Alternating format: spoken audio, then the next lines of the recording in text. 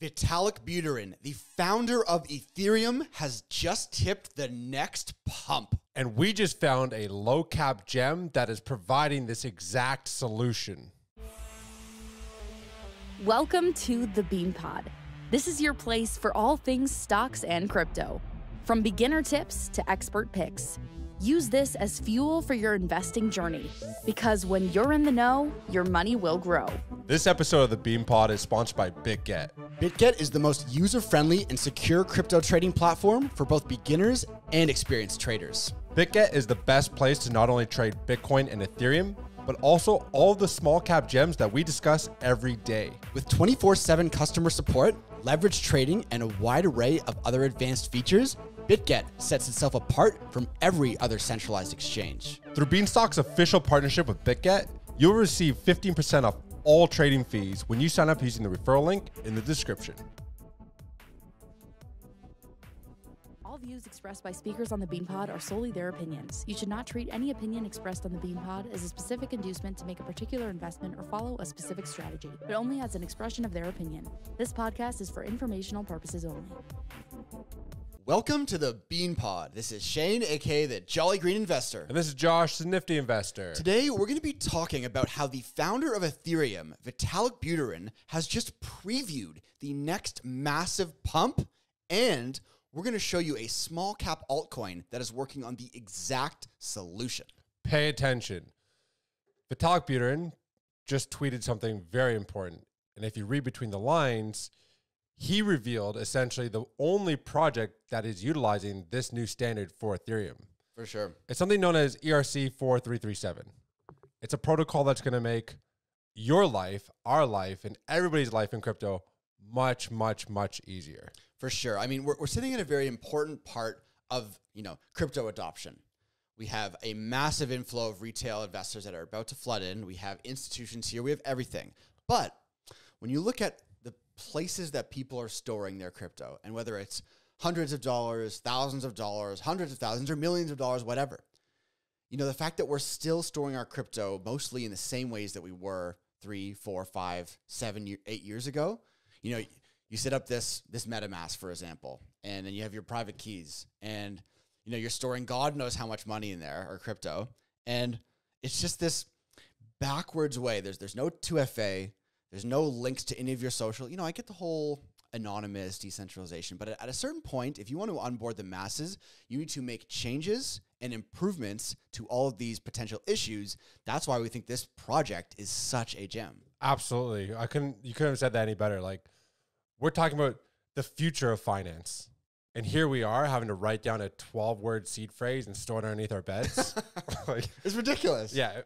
I'm talking to friends trying to get them into like BitTensor, for example. They have a hard enough time getting onto a centralized exchange and swapping some USDT for a TAO. Yep. Let alone writing down some seed phrase and trying to add the Binance network and the Ethereum network, all these things, going on to Uniswap. It's complicated shit, man. It's ridiculous. And then the other thing too is when you go to hit like max swap, but you use all your Ethereum, but you need Ethereum for gas, right? And it doesn't go through, and you keep spending money on these failed trades. Yeah. Not to mention the security aspect. The security, that's the huge thing. Because again, say you have thousands of dollars or whatever in your MetaMask or whatever wallet you use, Trust Wallet, and you click on the wrong link. You're going to get hacked without you even knowing it. All of your stuff is going to get sent. There's no 2FA, no sent to your email, number sent to your SMS, whatever. There has to be some sort of security. It's like, oh, did you mean to transfer out $10,000 to this random wallet? Click no. Yeah. Boom. Life saved. Versus you wake up in the morning, go into your MetaMask, and all your money's gone. You didn't even know. Yeah. Right? So that's where this new standard comes in, this 4337 for the ERC standard, because the wallet setup is super simple, no seed phrase needed. This project that we're talking about today is using this ERC 4337. Yeah, the timing is perfect. User-friendly wallet functions, worry-free account recovery. So let's say you lose your seed phrase, which you don't need for this. You can easily garnish your account back through Google or through Apple or through verified friends list that you provided ahead of time. So you can actually recover your funds if needed. I mean, look, we basically just laid out all of these problems that are existent in today's Ethereum and crypto ecosystem as a whole. And the timing is perfect because, as we said, Vitalik Buterin has just brought this to light again. Typically, when he talks about a narrative, it comes to fruition. So the project we're going to unveil today is literally solving all of these issues. It's improving the user experience, the security, just basically getting crypto ready for mass adoption. And it is sitting at a very small market cap. The name of the project is CRESO Wallet. And, we've both personally invested in this thing. Not only is it solving all these problems, not only does the app and the website or the beta version absolutely look amazing, but we're still very early to this because the apps aren't live yet. The extensions aren't live yet, and the team is building nonstop. Yeah, obviously they're building because they're part of the NVIDIA developer program. They also are part of the Microsoft developer program. So they're working alongside to the massive tech giants to bring this to fruition. There's also a number of key elements that make this much more superior to Trust Wallet, Coinbase Wallet, and MetaMask. Yep. In terms of revenue share, among other things. For sure. So yeah, check out this image that's going to flash up on the screen right now. When you compare the CRESO wallet to MetaMask, Trust Wallet, Coinbase Wallet, whatever, first of all, what we just talked about, account recovery. CRESO wallet is the only one that's actually going to let you recover your account if you lose something. I mean, that to me is just an absolute no-brainer. Obviously, eventually CRESO wallet is going to be a mobile app on iOS and Android, which I cannot wait for. If you go onto their website and look at the beta version, just the design, you can tell a team is, we see a lot of projects in crypto.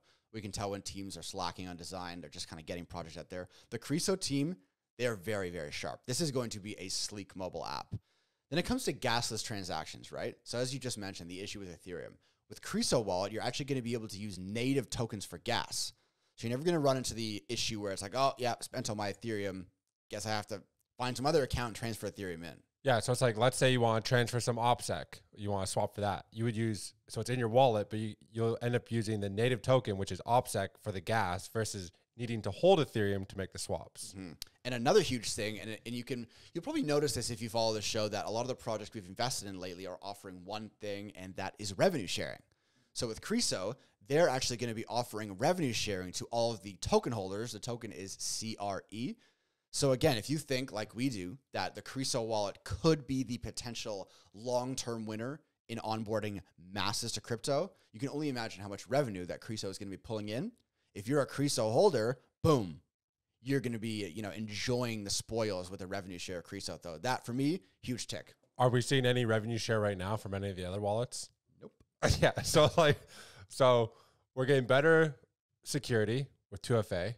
We're getting gasless transactions and a number of other benefits from this wallet. Yep. This, seedless, account recovery, all these things. For sure.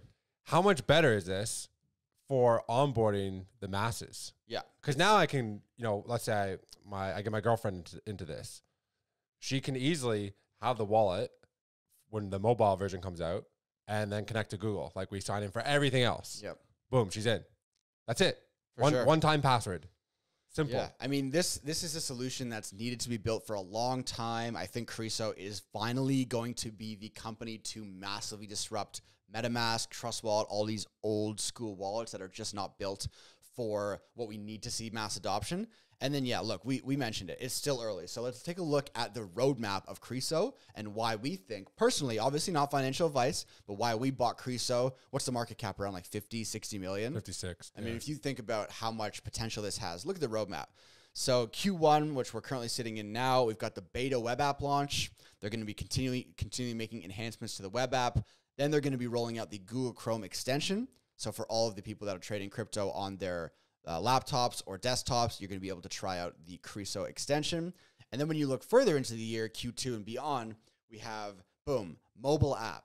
That's going to be out on Android and iOS. They're going to be partnering with all kinds of layer ones. And what we try to do in this show is find projects before the masses start talking about them.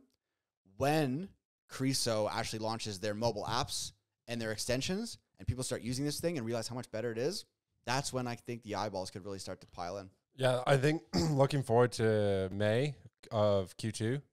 That is honestly like the moment that you should really be keeping your eye on because that's when they do have the mobile app, but it's multi-chain integration.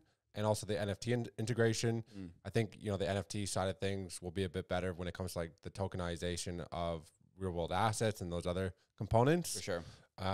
I will be transitioning from MetaMask to this wallet once it rolls out 100%. because honestly, I hate MetaMask with a fucking passion. Yeah, it's the time has come for a company to build a wallet to disrupt MetaMask. And again, you need to have a superior product, a far superior product. Typically, the rule in like startups and business is something has to be 10 times easier for people to switch, like companies, and that applies to any industry. And when you look at the way that CRESO is doing it, I think that they could have this product that is actually 10 times better than MetaMask. Again, all of our friends that are going to be coming into crypto, they want to be like, oh, I just want to log in with my Gmail, Boom, my Facebook. yeah. MetaMask is so confusing, even for crypto experts. Yeah. So it's just the writing is on the wall, and then we kind of knew this, and we've been this project has been on our radar for a little bit, but it was that Vitalik Buterin tweet. He literally said, "Look, ERC, what's the number again? 4337. 4337. This is the future." We're like, man, we knew it. This is exactly it. So when Vitalik Buterin comes out, that confirms our thesis that this is the future of crypto and Ethereum wallets. CRESO wallet is by far the best looking wallet in our opinion. It has a token at a low market cap. For us, it was a no-brainer to personally invest. Yeah, I think, look, word's about to get out. Now that he said it, and that's it. And it's obviously solving a massive problem, and it's going to help onboard the masses. Yeah, 100%. So let's look forward to seeing CRESO actually execute on their stacked roadmap for the rest of 2024. We will continue to update you on the project. Jump into the Discord, follow us on socials for anything else. If you have any questions about CRESO, let us know in the comments. And then make sure you guys tune into the next episode, because that one is going to be a banger.